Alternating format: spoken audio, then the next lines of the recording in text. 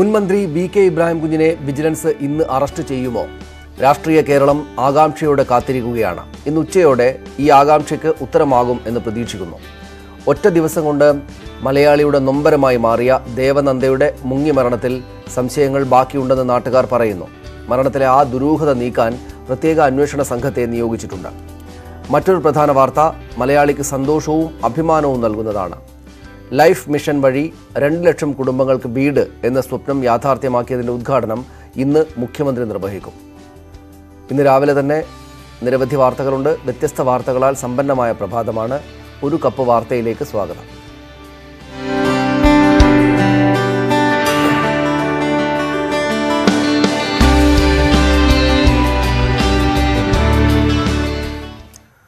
നല്ല വാർത്തയിൽ നിന്ന് തന്നെ ആവട്ടെ ഇന്നത്തെ തുടക്കം.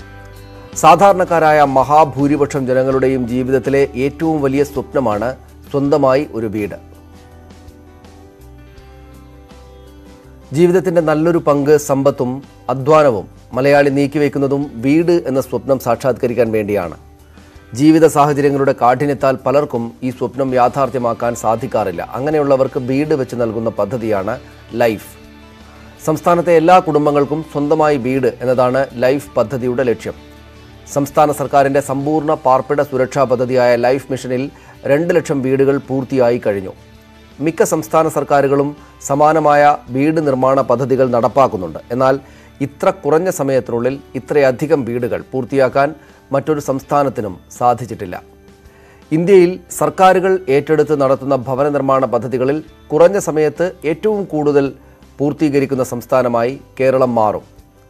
വീടുകളുടെ താക്കോൽ ദാനത്തിൻ്റെ ഉദ്ഘാടനം കരകുളം പഞ്ചായത്തിലെ ഏണിക്കരയിൽ രാവിലെ 8:30 മുഖ്യമന്ത്രി പിണറായി വിജയൻ നിർവഹിക്കും. വിപുലമായ ഉദ്ഘാടന സമ്മേളനം വൈകിട്ട് പുത്തരിക്കണ്ടം മൈതാനത്ത് നടക്കും.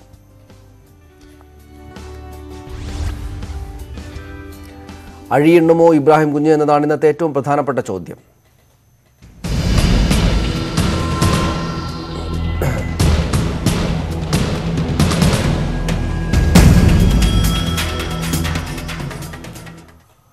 പാലാരിവട്ടം പാലത്തെ പഞ്ചവടി പാലമാക്കിയ കേസിൽ പാലം നിർമ്മിച്ച കാലത്തെ പൊതുമരാമത്ത് മന്ത്രി വി.കെ. ഇബ്രാഹിം കുഞ്ഞിനെ ഇന്ന് അറസ്റ്റ് ചെയ്യുമോ എന്ന ആകാംക്ഷയിലാണ് കേരളം. പൂജപ്പുര വിജിലൻസ് പ്രത്യേക യൂണിറ്റിൽ രാവിലെ 11 മണിക്ക് ഇബ്രാഹിം കുഞ്ഞ് ഹാജരാകും. മുമ്പ് 2 തവണ ചോദ്യം ചെയ്തെങ്കിലും അന്ന് നൽകിയ ഉത്തരങ്ങളിൽ പലതിലും പൊരുത്തക്കേടുകളുണ്ട് എന്ന് കണ്ടെത്തിയതിനെ തുടർന്നാണ് ഇന്ന് വീണ്ടും ചോദ്യം ചെയ്യുന്നത്. ഇത് 3ാം തവണയാണ് മുൻമന്ത്രി ഇബ്രാഹിം കുഞ്ഞിനെ ചോദ്യം ചെയ്യുന്നത്. ഈ മാസം 15-നും ചോദ്യം ചെയ്തിരുന്നു. ഇബ്രാഹിം കുഞ്ഞിന്റെ മൊഴി തൃപ്തികരമല്ലെന്ന വിലയിരുത്തലിന്റെ അടിസ്ഥാനത്തിലാണ് വിജിലൻസ് വീണ്ടും ചോദ്യം ചെയ്യാൻ തീരുമാനിച്ചത്. പാലാരിവട്ടം പാലത്തിന്റെ നിർമ്മാണത്തിനായി RDS എന്ന കമ്പനിക്ക് 8.25 കോടി രൂപ മുൻകൂറായി നൽകിയതിൽ ഇബ്രാഹിം കുഞ്ഞിന് പങ്കുണ്ടെന്നാണ് പ്രധാന ആരോപണം. കമ്പനി MD സുമിത് ഗോയൽ, മുൻ പൊതുമരാമത്ത് വകുപ്പ് സെക്രട്ടറി TO സൂരജ് എന്നിവർ ഇബ്രാഹിം കുഞ്ഞിനെതിരെ നേരത്തെ മൊഴി നൽകിയിരുന്നു. പണം മുൻകൂർ നൽകിയതിൽ തനിക്ക് പങ്കില്ലെന്നും TO സൂരജാണ് കുറ്റക്കാരനെന്നുമായിരുന്നു ഇബ്രാഹിം കുഞ്ഞിന്റെ നിലപാട്. എന്നാൽ വിജിലൻസിന്റെ പക്കലുള്ള രേഖകൾ മന്ത്രിക്ക് എതിരെന്നാണ് സൂചന. മന്ത്രിയായിരിക്കെ ഇബ്രാഹിം കുഞ്ഞ് ഒപ്പിട്ട നിരവധി രേഖകളും വിജിലൻസ് ശേഖരിച്ചിട്ടുണ്ട്. ഇക്കാര്യങ്ങളും ഇബ്രാഹിം കുഞ്ഞിനോട് ചോദിച്ചറിയും. മറുപടി തൃപ്തികരമല്ലെങ്കിൽ അറസ്റ്റിലേക്ക് നീങ്ങാനാണ് വിജിലൻസ് നീക്കം. ഇബ്രാഹിം കുഞ്ഞിന് പിന്നാലെ roads and bridges development corporation മുൻ MD മുഹമ്മദ് ഹരീഷിനെയും ചോദ്യം ചെയ്യും. കേസിൽ കൂടുതൽ പേർ പ്രതികളാകുമെന്നാണ് വിജിലൻസ് നൽകുന്ന സൂചന. ന്യൂസ് 18 തിരുവനന്തപുരം. ഡൽഹി സാധാരണ നിലയിലേക്ക് നീങ്ങുകയാണ്.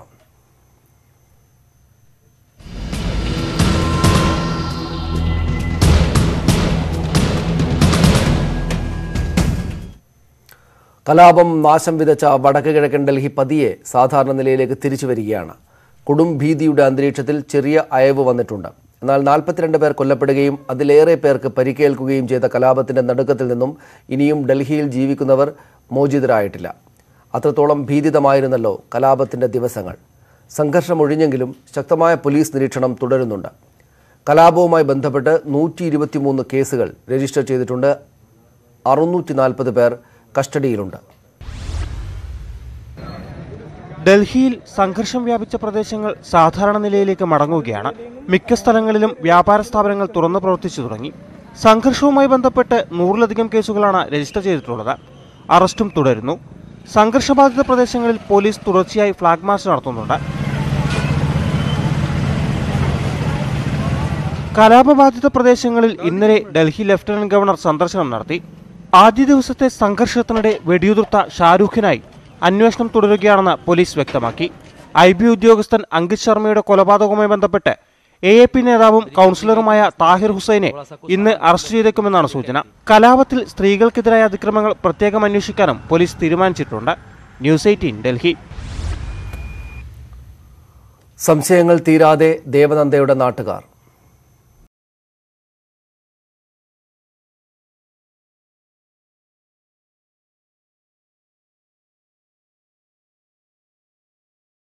കൊല്ലം പള്ളിമൺ ഇളബൂരിലെ 6 വയസ്സുകാരി ദേവനന്ദയുടെ മരണത്തിലെ ദുരൂഹതയിൽ പ്രത്യേക സംഘം അന്വേഷണം തുടരും. മൃതദേഹം കിട്ടിയ സ്ഥലത്ത് ദേവനന്ദ എങ്ങനെ എത്തി എന്നതാണ് പ്രാഥമിക ഘട്ടത്തിൽ അന്വേഷിക്കുക. വിശദമായ പോസ്റ്റ്മോർട്ടം റിപ്പോർട്ടായിരിക്കും അന്വേഷണത്തിന്റെ ഗതി തീരുമാനിക്കുന്നത്. ദേവനന്ദയുടെ മരണത്തിൽ അസ്വാഭാവികമായി ഒന്നുമില്ലെന്നാണ് പോസ്റ്റ്മോർട്ടം റിപ്പോർട്ട്. ശരീരത്തിൽ പരിക്കില്ല, ബലപ്രയോഗത്തിന്റെ അടയാളങ്ങൾ ഒന്നുമില്ല. മാത്രമല്ല, കുട്ടിയുടെ രക്തക്കുഴലിലും ശ്വാസകോശത്തിലും ചെളിയും ജലവും കണ്ടെത്തിയിട്ടുണ്ട്. ഇതെല്ലാം പരിഗണിച്ചാണ് മുങ്ങിമരണമെന്ന നിഗമനത്തിലേക്ക് എത്തിയത്. എന്നാൽ ദേവനന്ദ എങ്ങനെ 200 മീറ്റർ അകലെയുള്ള ഇത്തിക്കരയാറിലേക്ക് എത്തിയെന്നതിൽ ദുരൂഹത തുടരുന്നു. തൊട്ടടുത്ത ആളൊഴിഞ്ഞ വീട് ചുറ്റി പോലീസ് നായ ഓടിയതും സംശയം വർദ്ധിപ്പിക്കുന്നു. വീടിന് തൊട്ടടുത്ത ക്ഷേത്രത്തിലെ ഉത്സവത്തിന് പോകുന്നതിനായാണ് ദേവനന്ദ സംഭവം നടന്ന ദിവസം സ്കൂളിൽ പോകാതിരുന്നത്. ക്ഷേത്രത്തിലേക്ക് പോകുന്നതിനായി താൽക്കാലികമായി കെട്ടിയുണ്ടാക്കിയ മണൽച്ചാക്ക് പാളത്തിന് അധികം ദൂരെയല്ലാതെയാണ് മൃതദേഹം കണ്ടെത്തിയത്. വീട്ടിൽ നിന്നിറങ്ങിയ കുട്ടി ക്ഷേത്രത്തിലേക്ക് ഒറ്റയ്ക്ക് പോയതാണോ എന്ന സംശയം നിലനിൽക്കുന്നു. എന്നാൽ ദേവനന്ദ ഒറ്റയ്ക്ക് വീടിന് പുറത്തേക്ക് ഇറങ്ങാറില്ലെന്നാണ് സമീപവാസികൾ പറയുന്നത്. ഈ വൈരുദ്ധ്യങ്ങളെല്ലാം അന്വേഷിക്കാനാണ് പ്രത്യേക അന്വേഷണ സംഘത്തിന്റെ തീരുമാനം. ഇതിനായി അന്തിമ പോസ്റ്റ്മോർട്ടം റിപ്പോർട്ട് കാത്തിരിക്കുകയാണ് അന്വേഷണ സംഘം. ന്യൂസ് 18 കൊല്ലം. SAP ക്യാമ്പിൽ നിന്ന് വെടിയുണ്ടകൾ കാണാതായ സംഭവത്തിൽ ഇന്ന് കൂടുതൽ പോലീസുകാരെ ചോദ്യം ചെയ്യും. ഇന്നലെ കസ്റ്റഡിയിൽ വാങ്ങിയ SI റജി ബാലചന്ദ്രനെ ക്യാമ്പിലെത്തിച്ച് തെളിവെടുക്കാനും സാധ്യതയുണ്ട്. വ്യാജ വെടിയുണ്ടകൾ എവിടെ നിന്ന് ലഭിച്ചു എന്ന കാര്യത്തിൽ റജി കൃത്യമായ മറുപടി നൽകാത്തതാണ് അന്വേഷണ സംഘത്തെ വലയ്ക്കുന്നത്.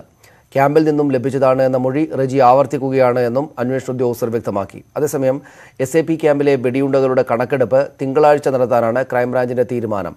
ADGP ടോമിൻ ജെ തച്ചങ്കരിയുടെ നേതൃത്വത്തിൽ രാവിലെ 11-നാണ് പരിശോധന.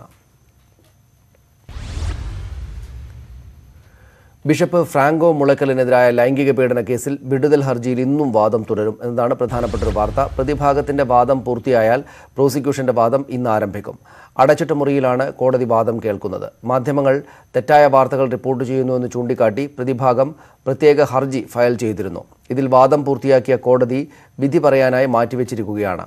ബലാത്സംഗ കേസായതിനാൽ വിടുതൽ അംഗീകരിക്കാനാവില്ല എന്ന വാദം പ്രോസിക്യൂഷൻ കോടതിയിൽ ഉന്നയിക്കും. കഴിഞ്ഞ 5 തവണ കേസ് പരിഗണിച്ചപ്പോഴും ബിഷപ്പ് ഫ്രാങ്കോ മുളയ്ക്കൽ കോടതിയിൽ ഹാജരായിരുന്നില്ല.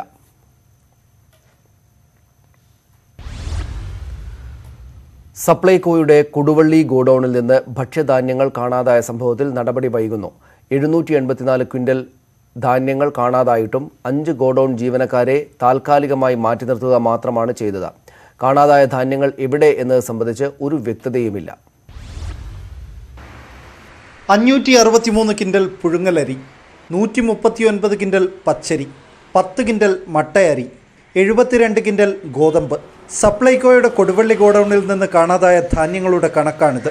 താമരശ്ശേരി താലൂക്ക് സപ്ലൈ ഓഫീസറുടെ നേതൃത്വത്തിൽ പ്രത്യേക അന്വേഷണ സംഘം നടത്തിയ പരിശോധനയിൽ ഗുരുതരമായ ക്രമക്കേടാണ് കണ്ടെത്തിയത്. പരിശോധനയിൽ ഭക്ഷ്യധാന്യങ്ങൾ കുറവുള്ളതായി കാണപ്പെട്ടു. ഭക്ഷ്യധാന്യങ്ങൾ സ്റ്റോക്കിൽ പച്ചരി 139 കിൻഡലും, പുഴുങ്ങലരി 563 കിൻഡലും, മട്ട അരിയിൽ 10 കിൻഡലും, ഗോതമ്പിൻ്റെ സ്റ്റോക്കിൽ 72 കിൻഡലുമാണ് കുറവ് കാണപ്പെട്ടത്. ക്രമക്കേട് തെളിഞ്ഞിട്ടും 4 ഗോഡൌൺ ജീവനക്കാരെയും ദിവസവേതന തൊഴിലാളികളെയും താൽക്കാലികമായി മാറ്റി നിർത്തുക മാത്രമാണ് ചെയ്തത്. ഗോഡൌൺ ഇൻചാർജായ ഓഫീസർ ഡിസംബറിൽ ചുമതല ഏറ്റെടുക്കുമ്പോൾ സ്റ്റോക്ക് കൃത്യമാണെന്ന് രേഖപ്പെടുത്തിയിരുന്നു. എന്നാൽ 3 മാസം കൊണ്ട് ഇത്രയധികം ഭക്ഷ്യധാന്യങ്ങൾ എവിടെ പോയി എന്നതിന് സപ്ലൈകോയ്ക്ക് മറുപടിയില്ല. ഭക്ഷ്യധാന്യങ്ങൾ എവിടെയെന്ന് കണ്ടെത്താൻ വിശദമായ ഓഡിറ്റ് വേണമെന്നാണ് സപ്ലൈകോയുടെ നിലപാട്. ജീവനക്കാരെ തൽക്കാലം മാറ്റി നിർത്തി തലയൂരാനാണ് ശ്രമമെന്ന ആക്ഷേപം ഉയർന്നു കഴിഞ്ഞു. സപ്ലൈകോ ഉദ്യോഗസ്ഥർ തന്നെ പ്രതിയാകാൻ സാധ്യതയുള്ള സംഭവത്തിൽ അന്വേഷണം ഇഴയുന്നത് സംശയങ്ങൾ വർദ്ധിപ്പിക്കുന്നു. അശ്വിൻ വല്ലത്ത്, ന്യൂസ് 18 കോഴിക്കോട്. നെൽ കർഷകരുടെ പ്രതിസന്ധി ഒഴിയുന്നില്ല. നെൽകൃഷി പ്രോത്സാഹിപ്പിക്കാൻ സർക്കാർ പദ്ധതികൾ പലതും നടപ്പാക്കുമ്പോഴും ഫലത്തിൽ കർഷകരുടെ ദുരിതങ്ങൾ തുടരുകയാണ്. നെൽകൃഷി ലാഭകരമായി മുന്നോട്ട് കൊണ്ടുപോകാൻ കഴിയാത്ത അവസ്ഥയിലാണ് കർഷകർ. കഴിഞ്ഞ വർഷം സംഭരിച്ച നെല്ലിന്റെ പണം സർക്കാർ നൽകാത്തതാണ് ഇപ്പോഴത്തെ പ്രതിസന്ധിക്ക് കാരണം. 220 കോടിയിലധികം രൂപയാണ് നെല്ല് സംഭരിച്ച വകയിൽ സപ്ലൈകോ കർഷകർക്ക് നൽകാനുള്ളത്. കഴിഞ്ഞ വർഷം 25 രൂപ 30 പൈസയ്ക്കാണ് സപ്ലൈകോ നെല്ല് സംഭരിച്ചത്. ഇത്തവണ 26 രൂപ 95 പൈസയായി സംഭരിക്കുന്ന നെല്ലിന്റെ വില നിശ്ചയിച്ചു. ഇത് ചരിത്രത്തിലെ തന്നെ ഏറ്റവും ഉയർന്ന വിലയാണ്. നെല്ലിന് ഉയർന്ന വില ലഭിക്കുന്ന സാഹചര്യത്തിൽ കൂടുതൽ കൃഷി ഇറക്കി കർഷകർ സപ്ലൈകോയ്ക്ക് നൽകി. കഴിഞ്ഞ വർഷത്തേക്കാൾ 68 മെട്രിക് ടൺ നെല്ലാണ് സപ്ലൈകോ സംഭരിച്ചത്. എന്നാൽ സംഭരിച്ച നെല്ലിന് പണം നൽകുന്നതിൽ സപ്ലൈകോ അലംഭാവം കാട്ടിയതായി കർഷകർ പറയുന്നു. കർഷകരുടെ ഉൽപ്പന്നമായ നെല്ല് സിവിൽ സപ്ലൈസ് കോർപ്പറേഷൻ സംഭരിച്ചതിന് ശേഷം അതിൻ്റെ പണം കൃത്യമായി ലഭിക്കാത്തത് കൊണ്ട് ഈ വർഷം കൃഷി ഇറക്കാൻ കർഷകർക്ക് പ്രതിസന്ധി വന്നിട്ടുണ്ട്. സംസ്ഥാന തലത്തിലെ കണക്ക് പ്രകാരം 2,20,000 മെട്രിക് ടൺ നെല്ലാണ് സംഭരിച്ചത്. ഈ ഇനത്തിൽ 595.37 കോടി രൂപ കർഷകർക്ക് ലഭിക്കണം. എന്നാൽ നൽകിയത് 374.44 കോടി രൂപ മാത്രം. അവശേഷിക്കുന്നത് 220 കോടിയോളം രൂപയാണ്. മലപ്പുറം ജില്ലയിൽ മാത്രം 30 കോടി 68 ലക്ഷം രൂപയാണ് കുടിശ്ശിക.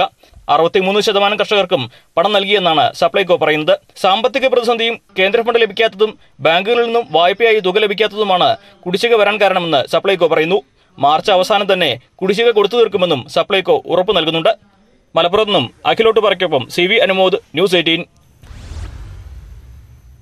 സംഭരിച്ച നെല്ലിന് പണം നൽകാതെ സപ്ലൈകോ നൽകാനുള്ളത് 220 കോടി രൂപയാണ്. കഴിഞ്ഞ വർഷത്തേക്കാൾ 68 മെട്രിക് ടൺ നെല്ലാണ് സംസ്ഥാനത്ത് ആകെ സംഭരിച്ചത് എന്നതും നമ്മുടെ വാർത്തയുടെ ഭാഗമായി അറിയാമല്ലോ. കേന്ദ്ര ഫണ്ട് ലഭിക്കാത്തതാണ് ഇതിൻ്റെ പ്രതിസന്ധിയുടെ ഒരു കാരണമെന്ന കാര്യവും നമ്മുടെ മുന്നിലുണ്ട്. മറ്റു വാർത്തയിലേക്ക്. മരടിൽ ഫ്ളാറ്റുകൾ പൊളിച്ചിട്ട് 1.5 മാസമാകുന്നു. പൊളിച്ച ഫ്ളാറ്റുകളുടെ മാലിന്യം ഇനിയും നീക്കി തീർന്നിട്ടില്ല. അനുവദിച്ച സമയപരിധി കഴിഞ്ഞിട്ടും മാലിന്യം നീക്കൽ പൂർത്തിയായിട്ടില്ല. സാങ്കേതിക കാരണങ്ങളാണ് മാലിന്യ നീക്കത്തിന് തടസ്സമെന്നാണ് കരാർ കമ്പനിയുടെ വാദം. 2 ആഴ്ചക്കകം മാലിന്യം പൂർണ്ണമായും നീക്കും എന്ന് കരാറുകാർ അറിയിച്ചു. ചെന്നൈ ആസ്ഥാനമായ വിജയ സ്റ്റീൽസാണ് മരടിലെ മാലിന്യ നീക്കത്തിനുള്ള കരാറെടുത്തത്. പൊളിച്ച 4 ഫ്ളാറ്റുകളുടെയും ഇരുമ്പ് കമ്പികളും കോൺക്രീറ്റുകൾ പൂർണ്ണമായും വേർതിരിച്ചാൽ ചുരുങ്ങിയ ദിവസങ്ങൾക്കുള്ളിൽ മാലിന്യം പൂർണ്ണമായും നീക്കം ചെയ്യാൻ കഴിയുമെന്ന് കരാറെടുത്ത കമ്പനി. നമുക്ക് ഈ സെഗ്രിഗേറ്റ് ചെയ്ത് കിട്ടാനായിട്ടുള്ളൊരു ഡിലേ മാത്രമേ ഉള്ളൂ. അതല്ലാണ്ട് നമുക്ക് എല്ലാം കൂടെ ഇനി നമുക്ക് ഓരോ സൈഡിലും 10 വർക്കിംഗ് ഡേ കിട്ടിയാൽ മതി നമുക്ക് ഫിനിഷ് ചെയ്യാനായിട്ട്. 10 വർക്കിംഗ് ഡേയ്സ്. മാലിന്യം നീക്കം ചെയ്യുന്നതിലെ കാലതാമസം ശ്രദ്ധയിൽപ്പെട്ടിട്ടുണ്ടെന്ന് മരട് നഗരസഭ അധ്യക്ഷ മോളി ജെയിംസ്. എത്രയും പെട്ടെന്ന് ഞാൻ ഇന്നലെയാണ് ചാർജ് എടുത്തിരിക്കുന്നത്. എങ്കിലും കഴിയുന്നതും പെട്ടെന്ന് ആർക്കും ബുദ്ധിമുട്ടില്ലാത്ത വിധത്തിൽ കൊണ്ടുപോകാനുള്ള തീരുമാനമാണ് മരട് മുനിസിപ്പാലിറ്റി. സമയക്രമം പാലിക്കാനായില്ലെങ്കിലും പരാതികളില്ലാതെയാണ് ഇതുവരെയുള്ള പ്രവർത്തനങ്ങൾ. 2 ആഴ്ച കൊണ്ട് ഫ്ളാറ്റുകളുടെ അവശിഷ്ടം പൂർണ്ണമായും നീക്കം ചെയ്യാനാകുമെന്നാണ് കരാറുകാരുടെ പ്രതീക്ഷ. ന്യൂസ് 18 കൊച്ചി. ഇടവേളയ്ക്ക് ശേഷം തിരിച്ചു വരാം. ഇനി ഇന്നത്തെ ചില പ്രധാന വാർത്തകളിലേക്ക്, പത്രങ്ങളിലെ ചില പ്രധാനപ്പെട്ട വ്യത്യസ്തമായ വാർത്തകളിലേക്ക് നോക്കാം. നമുക്ക് മലയാള മനോരമയുടെ മുൻപേജിൽ തന്നെ എല്ലാവരുടെയും ശ്രദ്ധയെത്തുന്ന ഒരു വാർത്തയുണ്ട്. അത് ഇതാണ്. 2008 ശേഷം വാങ്ങിയ വയൽ നികത്തി വീട് നിർമ്മിക്കാൻ പറ്റില്ല എന്ന വാർത്തയാണത്. വലിയ തോതിൽ ആളുകളെ ബാധിക്കുന്ന അല്ലെങ്കിൽ അവർക്ക് അറിയേണ്ടുന്നൊരു വാർത്ത മുൻപേജിൽ തന്നെ അവർ കൊടുത്തിട്ടുണ്ട്. നെൽവയൽ തണ്ണീർത്തട സംരക്ഷണ നിയമം സംസ്ഥാനത്ത് പ്രാബല്യത്തിൽ വന്ന 2008 ഓഗസ്റ്റ് 12 ശേഷം നിലം, അതായത് നെൽവയൽ വാങ്ങിയവർക്ക് ഭവന നിർമ്മാണത്തിനായി അത് പരിവർത്തനം ചെയ്യാൻ അനുമതി നൽകില്ല എന്ന് റവന്യൂ വകുപ്പ്. ഇത് സംബന്ധിച്ച 2017 ജൂൺ 6 ഹൈക്കോടതി വിധി അടിസ്ഥാനമാക്കി ലാൻഡ് റവന്യൂ കമ്മീഷണർ, കലക്ടർമാർ, റവന്യൂ ഡിവിഷണൽ ഓഫീസർമാർ തുടങ്ങിയവർക്കുള്ള നിർദ്ദേശം റവന്യൂ വകുപ്പ് പുറത്തിറക്കിയതാണ് ആ വാർത്ത. അതായത് കൃഷിക്കാരന് സ്വന്തം കൃഷിഭൂമിയിൽ താമസിക്കാൻ അവസരം നൽകുന്നതിനാണ് നെൽവയൽ തണ്ണീർത്തട സംരക്ഷണ നിയമത്തിൽ വ്യവസ്ഥ ചെയ്തിട്ടുള്ളത് എന്നും നിയമം പ്രാബല്യത്തിൽ വന്ന ശേഷം നെൽവയൽ വാങ്ങുന്നവർക്ക് ഇതിനായി അനുമതി നൽകുന്നത് വലിയ തോതിൽ ദുരുപയോഗത്തിനിടയാക്കുമെന്നും ഹൈക്കോടതി ചൂണ്ടിക്കാണിച്ചിരുന്നു. ഇതാണ് ആ വാർത്തയുടെ അതിനർത്ഥം.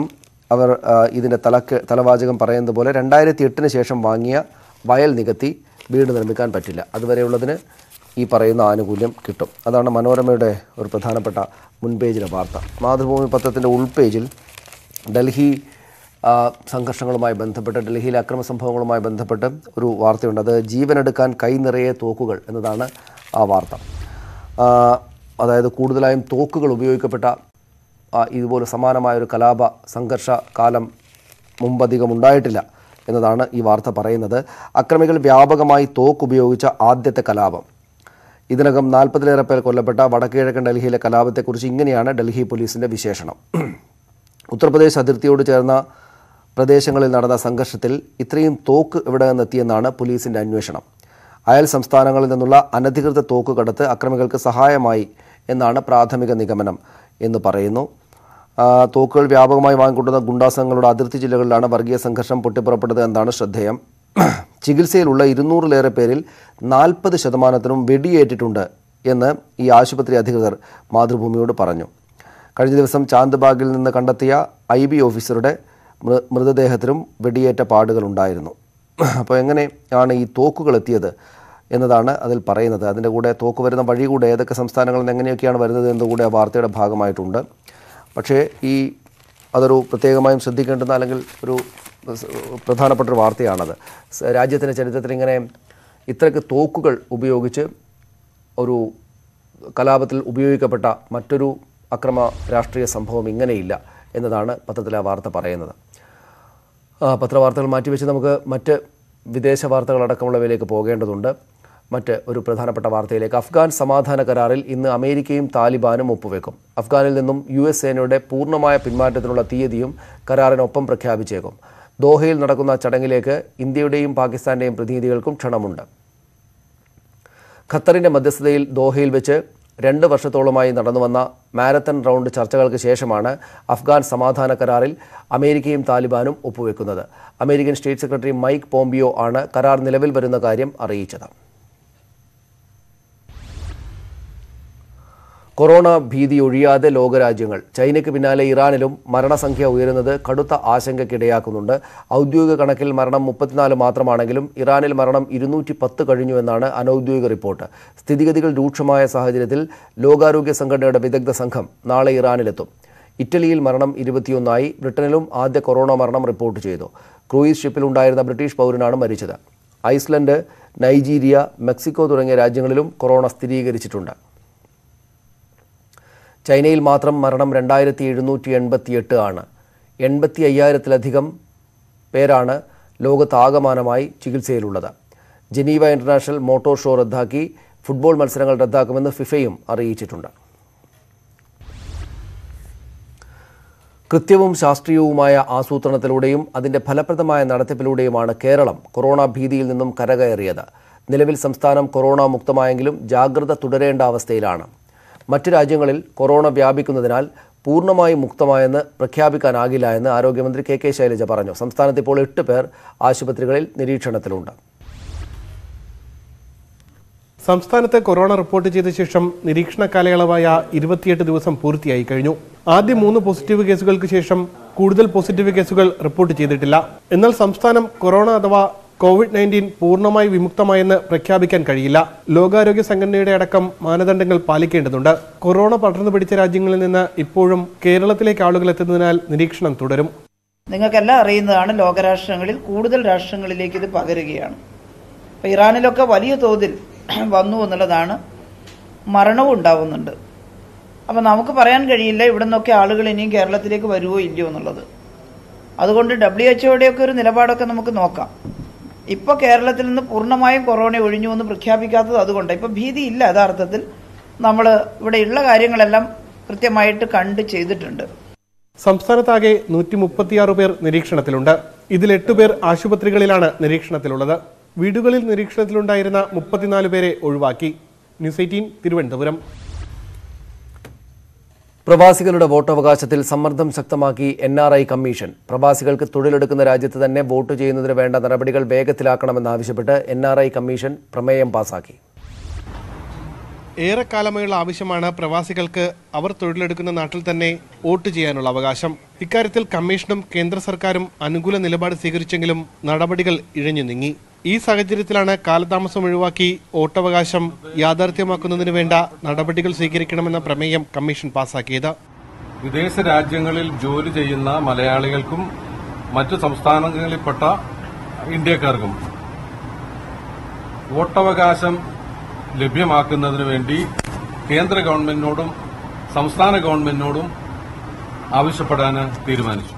ഇതര സംസ്ഥാനങ്ങളിലെ NRI കമ്മീഷനുകളെയും ഒപ്പം കൂട്ടി സമ്മർദ്ദം ശക്തമാക്കും. പ്രവാസി വോട്ട് വിഷയത്തിൽ ഈ വർഷം ഏപ്രിലിൽ സുപ്രീംകോടതി വിധിയുണ്ടാകുമെന്നാണ് റിപ്പോർട്ട്. ന്യൂസ് 18 തിരുവനന്തപുരം. മറ്റു ചില വാർത്തകളിലേക്ക് വേഗത്തിൽ. ഇടപ്പള്ളി പോലീസ് സ്റ്റേഷൻ ആക്രമണത്തിന്റെ 70ാം വാർഷികം ആഘോഷിച്ചു. ഇടപ്പള്ളി ആക്രമണത്തെക്കുറിച്ച് പല തെറ്റിദ്ധാരണകളും നിലനിൽക്കുന്നുണ്ടെന്ന് CPM നേതാവ് MM ലോറൻസ്. ആക്രമണത്തിൽ പങ്കെടുത്ത പാർട്ടി പ്രവർത്തകരുടെയും അന്നത്തെ പോലീസുകാരുടെയും കുടുംബാംഗങ്ങളും വാർഷിക ചടങ്ങിനെത്തി. വേനൽ കടുത്തതോടെ കാട്ടുതീ ഭീതിയിലാണ് ഇടുക്കി ഹൈറേഞ്ച് മേഖല. വനമേഖലയോട് ചേർന്ന് പ്രദേശങ്ങളിലും മലമേടുകളിലും കാട്ടുതീ വ്യാപകമായി. കഴിഞ്ഞ ദിവസം അടിമാലി മേഖലയിലുണ്ടായ കാട്ടുതീയിൽ വീടിനും തീപിടിച്ചിരുന്നു. തിരുവനന്തപുരം നഗരത്തിൽ അനധികൃതമായി വെള്ളം കടത്തിയ കുടിവെള്ള ടാങ്കറുകൾ പിടികൂടി. 3 ലോറികളാണ് പിടികൂടിയത്. വൻകിട ഹോട്ടലുകൾക്ക് വേണ്ടിയാണ് വെള്ളം കടത്തിയത് എന്നും കൂടുതൽ അന്വേഷണത്തിന് ശേഷം ഹോട്ടലുകൾക്കെതിരെയും നടപടിയുണ്ടാകുമെന്നും തിരുവനന്തപുരം മേയർ പറഞ്ഞു. ജലം പരിസ്ഥിതി വകുപ്പുകളിലെ പ്രശ്നങ്ങൾക്ക് സാങ്കേതിക പരിഹാരം കണ്ടെത്തുന്നതിനായി പാലക്കാട്ട് സംഘടിപ്പിച്ച റീബൂട്ട് കേരള ഹാക്കത്തോണിന് തുടക്കമായി. ഉന്നത വിദ്യാഭ്യാസ വകുപ്പും അസാപ്പും സംയുക്തമായാണ് 36 മണിക്കൂർ നീളുന്ന ഹാക്കത്തോൺ സംഘടിപ്പിക്കുന്നത്. വടാട്ടുപാറയിൽ വനപാലകരുടെ സ്നേഹത്തണലിൽ കഴിഞ്ഞിരുന്ന കുട്ടിക്കുറുമ്പൻ മുത്തങ്ങയിലേക്ക്. വനപാലകരുടെ സാന്നിധ്യത്തിലാണ് വടാട്ടുപാറയിൽ നിന്നും യാത്ര തിരിച്ചത്. കഴിഞ്ഞ ശനിയാഴ്ച വൈകിട്ട് 5 മണിയോടെയാണ് വടാട്ടുപാറ പലവൻ പുഴയുടെ സമീപം നാട്ടുകാർ കാട്ടാനക്കുട്ടിയെ കണ്ടെത്തിയത്. തുണ്ടം റേഞ്ച് ഓഫീസിലെ വനപാലകർ ആനയെ ഉള്ളിലാക്കി താൽക്കാലിക വേലി കെട്ടി. കാട്ടിൽ നിന്ന് ആനകൾ എത്തി കൂട്ടിക്കൊണ്ടുപോകുമെന്ന പ്രതീക്ഷയായിരുന്നു വനപാലകർക്ക്. എന്നാൽ ദിവസങ്ങൾ കഴിഞ്ഞിട്ടും അതുണ്ടായില്ല. വനപാലകരോട് നന്നായി ഇണങ്ങിയ ആനയുടെ ദൃശ്യങ്ങൾ സോഷ്യൽ മീഡിയയിലടക്കം വൈറലായതോടെയാണ് കുട്ടിയാന ശ്രദ്ധ നേടിയത്.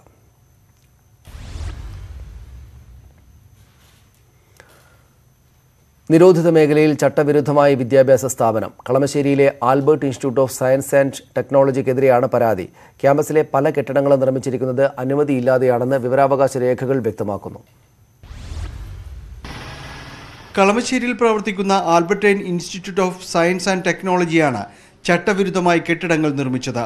ലത്തീൻ കത്തോലിക്ക സഭ വരാപ്പുഴ അതിരൂപതയുടെ കീഴിൽ പ്രവർത്തിക്കുന്നതാണ് ഈ വിദ്യാഭ്യാസ സ്ഥാപനം. കൊച്ചി നഗരത്തിന്റെ രൂപരേഖ പദ്ധതി പ്രകാരം പൊതു തുറസായ മേഖല G1 G2വിൽ ഉൾപ്പെട്ട 12 ഏക്കർ സ്ഥലത്താണ് സ്ഥാപനത്തിന്റെ പ്രവർത്തനം. ഇവിടെ നിർമ്മാണ പ്രവർത്തനങ്ങൾ പാടില്ലെന്ന് ഡെപ്യൂട്ടി ടൗൺ പ്ലാനർ നിർദ്ദേശം നൽകിയിട്ടുണ്ട്. എന്നാൽ കളമശ്ശേരി കുസാറ്റിന് സമീപമുള്ള 12 ഏക്കറിൽ പല ഘട്ടങ്ങളിലായി 2,35,000 ചതുരശ്ര അടി കെട്ടിടങ്ങളാണ് നിർമ്മിച്ചിരിക്കുന്നത്. ഇതിൽ 90,000 ചതുരശ്ര അടിക്ക് അനധികൃതമായാണ് അനുമതി ലഭിച്ചതെന്നും ശേഷിക്കുന്ന 1,40,45,000 സ്ക്വയർ ഫീറ്റോളം വരുന്ന കെട്ടിടങ്ങൾക്ക് നിർമ്മാണാനുമതിയോ കെട്ടിട നമ്പറോ ഇല്ലെന്നും ആക്ഷേപമുണ്ട്. ഏകദേശം 90,000 സ്ക്വയർ ഫീറ്റ് കെട്ടിടത്തിന് ഇല്ലീഗലായിട്ട് കെട്ടിട നമ്പറും കാര്യങ്ങളും വാങ്ങിച്ചിട്ടുണ്ട്. അതിനെതിരെ മുനിസിപ്പാലിറ്റി തലത്തിൽ അന്വേഷണം നടക്കുകയാണ്. അത് ചെയ്തവരും അതിൻ്റെ അകത്ത് ബുദ്ധിമുട്ടിലാവുന്നതാണ്. ഇത് കൂടാതെയാണ് ഈ പറയുന്ന AICTയുടെ നോംസ് അനുസരിച്ചിട്ട് ഒരു കാരണവശാലും പൊതുജനങ്ങളിൽ നിന്ന് പൈസ വാങ്ങിക്കൊണ്ടുള്ളൊരു സംഭവം വിദ്യാർത്ഥികൾക്ക് വേണ്ടി അല്ലാത്ത ഒരു രീതിയിലുള്ള കാര്യങ്ങളും പാടില്ല എന്നിരിക്കുകയാണ്. ആ ചട്ടലംഘനവും നടത്തിക്കൊണ്ട് അവർ ഒരു സ്പോർട്സ് കോംപ്ലക്സ് ഇവിടെ നിർമ്മിച്ചിരിക്കുന്നത്. ആൽബർട്ടൈൻ ഇൻസ്റ്റിറ്റ്യൂട്ടിന്റെ കെട്ടിടം നിർമ്മിച്ചതുമായി ബന്ധപ്പെട്ട ഫയലുകളൊന്നും കളമശ്ശേരി നഗരസഭയിലുമില്ല.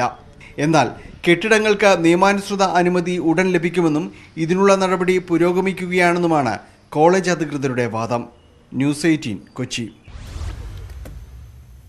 സ്പോർട്സ് വാർത്തകളിലേക്ക്. ന്യൂസിലൻഡിനെതിരായ 2ാം ക്രിക്കറ്റ് ടെസ്റ്റിൽ ഇന്ത്യക്ക് ഭേദപ്പെട്ട തുടക്കം. ഇന്ത്യ ഇപ്പോൾ 3 വിക്കറ്റ് നഷ്ടത്തിൽ 91 റൺസ് എന്ന നിലയിലാണ്. ഓപ്പണർ പൃഥ്വി ഷാ 54 റൺസെടുത്ത് പുറത്തായി. മായങ്ക് അഗർവാൾ 7ഉം വിരാട് കോഹ്ലി 3 റൺസെടുത്ത് മടങ്ങി. സൗത്തിക്കാണ് കോഹ്ലിയുടെ വിക്കറ്റ്. പരിക്കേറ്റ് ഇഷാന്ത് ശർമ്മയ്ക്ക് പകരം ഉമേഷ് യാദവിനെയും അശ്വിന് പകരം ജഡേജയെയും ഇന്ത്യ ടീമിൽ ഉൾപ്പെടുത്തി. ടോസ് നേടിയ ന്യൂസിലൻഡ് ഫീൽഡിംഗ് തെരഞ്ഞെടുക്കുകയായിരുന്നു. ഈ മത്സരം ജയിച്ചില്ലെങ്കിൽ ഇന്ത്യക്ക് പരമ്പര നഷ്ടമാകും. Driving the ball without taking his left. He's given it. I might have a look at this one.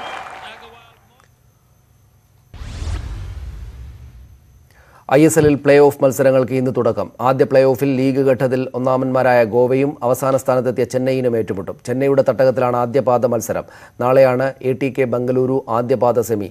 രാത്രി 7:30ക്കാണ് കളി തുടങ്ങുന്നത്. ഇതോടെ ബുള്ളറ്റിൻ പൂർണ്ണമാകുന്നു. നമസ്കാരം.